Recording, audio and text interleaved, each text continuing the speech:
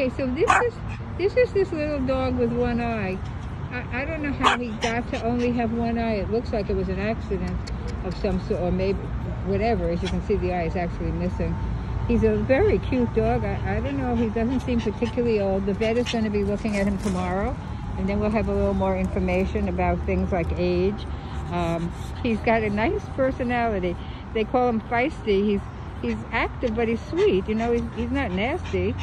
I'm guessing he's a Chihuahua mixed with maybe a Yorkie, or I mean, it looks like a Yorkie to me. He is about, I don't know, 7-8 pounds. Very, very nice. I'm sure somebody will like to adopt him.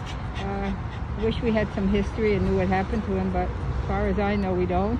If we do, I will correct that, and I will give that information. But for now, I'm just, and oh, we didn't pick a name for him yet either, so that's why I'm saying him. He needs a name. Yeah.